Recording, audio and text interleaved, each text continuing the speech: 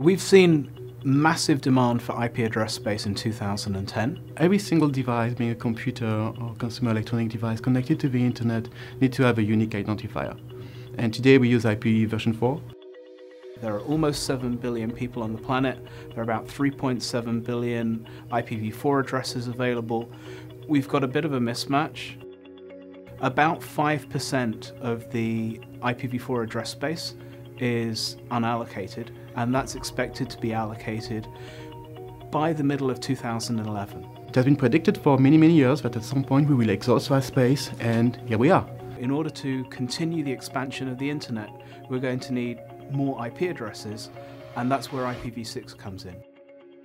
So we're not simply talking about connecting every human, we're talking about connecting potentially every smart device on the planet. So we are going to need much, much more number of addresses, and that's why IPv6 is so important. This is an important time in the internet evolution, but this is not like the sky is falling. This is part of a normal evolution of the internet where we have some of the disruptive technology will arrive, and we have to look at business a little bit differently. If you're serving content over IPv4, you want to make sure that you're also able to serve that content over IPv6. So you should look at incrementally introducing IPv6 into the service delivery part of your network. The revenue streams today are based on IPv4. The entire internet is built on IPv4.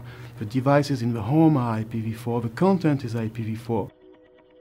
If you've implemented IPv4 on your network, you're not going to have to work very hard to understand IPv6 and be able to implement IPv6 on your network. So we have technologies that we leverage one to help the other. And the technologies known, for example, as DS Lite, Dual Stack Lite, were enabled to offer an IPv4 service when you build an IPv6 infrastructure.